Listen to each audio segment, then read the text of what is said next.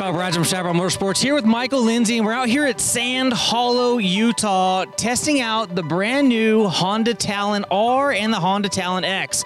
Now, Michael was out here all day yesterday mobbing these vehicles. What can we expect out here? I mean, the terrain's really unique here. I've gotten to ride a works race here, so I've been in the sand a lot here. It's a red sand. It's a little wet from all the rain, so it's packed in a little more. It's actually pretty rough, which was pretty interesting to test out how both cars' suspension systems would work other than just hitting sand rollers all day. A little bit of short sand dunes, a couple bigger sections. A lot of rock crawling in the R's we got to do was actually really fun. Real low pace, spotter kind of style area. A little bit of hard pack desert rollers on the way back, so a good little mix they were able to nail out here for, I mean, if we're only out like 45 minutes an hour in each car, like we got to hit a pretty good terrains before we'd stop and trade out. That's epic. So if you didn't already know about it, if you haven't been following our channel, we're out here at Sand Hollow, Utah, testing out the new Honda Talon. Now, the Talon's a very unique vehicle. It's the first vehicle to hit the market that has a DCT transmission.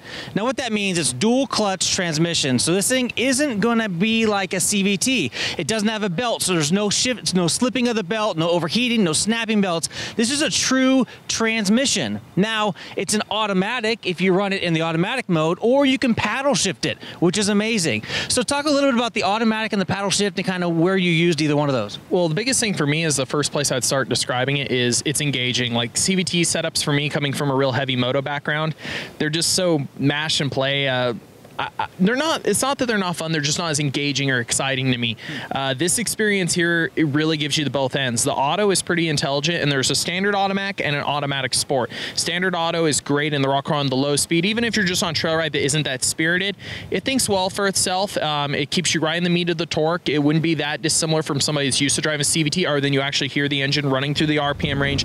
The shifts are pretty quick, so it's not that intrusive.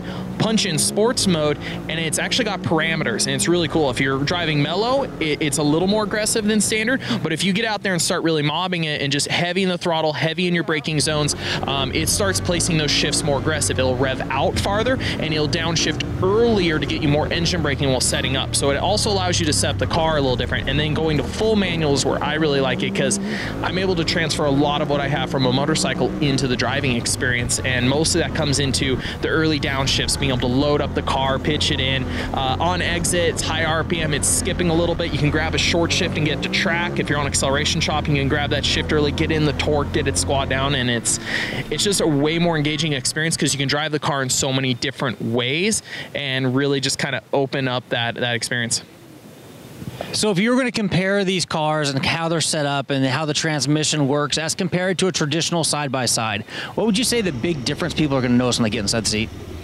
Like I said, I think from a feeling standpoint is actually getting to experience an engine that is going through its workload range, actually being able to feel the RPM going up and down, hearing the sound, feeling the difference in power as it pulls through the range compared to that flat tone torque feel on a CVT. Like I said, it opens up the driving experience a bit. I really think a lot of people will find that the auto sport mode is really good. I honestly would drive in it probably most of the time and only override it on maybe some more aggressive downshifts I'd like. I drove in manual because it's wet and I was looking for more short shifts on the acceleration chop, but it's I talked to a lot of guys that drove it, and I've been really impressed with Honda's DCT technology. I did a big test last year with the Africa Twins, because it has basically the same power plant and a similar setup in it. And you know, I'm a moto guy. I think I want to shift everything, and at the end of the day, I did a back and forth between the two, and look, the DCT is amazing, especially, like I said, the ability for it to, the parameters they allow it to think for itself.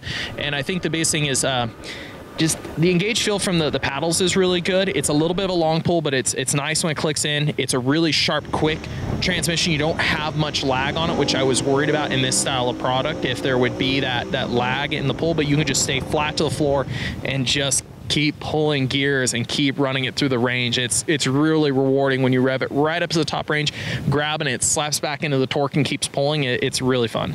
That sounds cool. Now, that was a concern of mine. I mean, the horsepower of this vehicle isn't much different than the horsepower of the Africa Twin, and the Africa Twin is a significantly lighter vehicle. So I was worried that these cars would be super underpowered, but from what I've seen so far, that's really not the case. No, I mean, if you dork off and you put in manual and you don't ever downshift it, yeah, you can bog it really bad on a hill, and you're like, which I think I noticed that a little bit. If, like I said, if you're really from the CVT side, if you're not used to shifting it, I think the auto sport's great, because manual, yeah, it will eventually, if it about dies, it'll auto downshift for you and force it down so the engine doesn't kill out. But no, it shifts so intelligently, it really does a great job at keeping in the meat of the power. So you never really feel like there's a loss, even as if you just turn around at the base of some deep, steep dune, it'll run through its range really well. All right, so stepping over here to Wayne. So Wayne, you're with Honda. What's your job here at Honda? So I'm the project leader for the sales and marketing division for the Talon project. So I've been with this project since day one. A few years ago, we made the concept with the guys at R&D, and I've been there every step of the way, making sure that we stayed true to the targets that we set for this model, and now we're about to launch it and get it out there to the market. It's cool. Now, I was really surprised. The suspension on this, like, we'd come up to faces that were 1.5 feet tall, and I kind of braced myself for that initial thud that I typically feel when I'm in a side-by-side that has different suspension than this setup. What makes the suspension so plush when it just rolls right over that stuff? Yeah, so the R is made for, like, open type desert terrain, big whoops, sand dunes, all that kind of stuff. So it's got 17.7 inches of travel in the front and 20.1 inches of travel in the rear. And we set it up with enough damping. When you come into one of those faces, we want to make sure that ride stays composed. Like, that's really what we wanted, was to make it confidence inspiring for both the driver and the passenger. Like, you want them not to feel any big impacts, and you always want to have something more in reserve. This vehicle can cover ground at a lot of speed through big whoops, so it's always got a little bit more. You know, if you come up on something you don't expect, it's got enough in reserve. It can swallow that up and just keep you tracking straight down the trail. Just the way that the suspension just kind of, I don't want to say walked over that stuff, but there was not really that big bounce back and forth that I felt a lot in some other vehicles. Yep. It kind of felt like the suspension was just doing this. It was really nice. Yeah, and a big part of that on the R is in the rear we have what we call 4+ link rear suspension. And the upper link is that we call it a plus link because it's got 3 connection points versus most links only have 2 connection points. And what that does is that feeling that you're talking about is a big product of that, because with 20 inches of travel, if you use some different suspension designs, you'll actually get a toe change in that rear tire as it cycles through the stroke. And it's actually the rear tire steering as it goes through the stroke. With this 4+ link, it allows us to control that toe and keep that tire pointed completely straight. We've only got 0.3 degrees of toe change through the whole 20.1 inches of vertical axle travel. So what that does, it always keeps that rear end planted feeling. You never feel like on some other side-by-sides when you get into the big bumps, some of them you start to feel them like they're walking side to side, and it kind of gives you an uneasy feeling, whereas our unit is always just tracking straight, digging in, putting the power to the ground, and just, again, making you and the passenger feel super confident. Now, something I thought was really interesting was we're running some pretty high tire pressures. I mean, higher than we typically run out there in the Glamis sand dunes. I did notice we're running 15-inch wheels, and the tires are, what, 28s? Correct. So a relatively small tire for a larger wheel. What's the reason behind that? Yeah, so we selected the 15-inch wheel because we've got really big knuckles front and rear and big brakes. So in order to fit those inside the wheel, we had to go with a 15-inch wheel. We started off with the 28-inch tire just because it's a good all-around tire and it's pretty versatile in all areas of the country. And like you were saying, we're running our standard 16 PSI of tire pressure that we use in the R, just because, like I said, the R can go fast through some rugged terrain, and it's really that 16 PSI is our starting recommendation for everybody, and that really prevents any pinch flatting and everything. So it's a compromise. If you're in a place like Glamis, you're running pure sand, you can bump that pressure down because you don't have to really worry about the pinch flats. But out here we did. I mean, look at the footage. We had some really gnarly rocky sections. So choosing that perfect PSI to be able to climb over the rocks and not get flats, and then to cruise across the sand and not bury yourself, it's pretty interesting. What are some of the things we're going to see tomorrow? So today we're in the R version, and tomorrow we're in the X version. Yep. What is so different about the X that's going to be something we're going to feel and see tomorrow? Yeah, so the R version, you know, we did the open desert today, big whoops, sand dunes, all that kind of stuff. Tomorrow we're headed up into the mountains. We're going to be riding a two-track, a really twisty two-track trail. It goes for about 21 miles, and the whole time it's back and forth, back and forth, back and forth.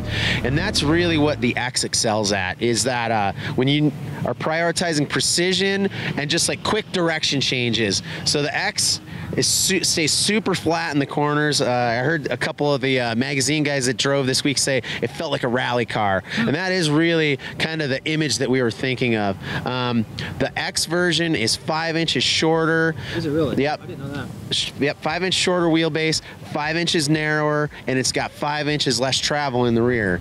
And again, it's to give you that quick, precise, flat cornering feel. Like a sport car suspension. Exactly. It's like a sports car, and you know, it's really well set up for a lot of the trails that we see across the country. You know, it's a big country, and there's so much different terrain that we have. So that's why we took one platform and made two versions, and they have a very different character, which you're going to see tomorrow, and I think you're going to be excited. And for your customers, you know, that go up into the mountains, and that's usually where they are in that tighter terrain, the X is really going to excel.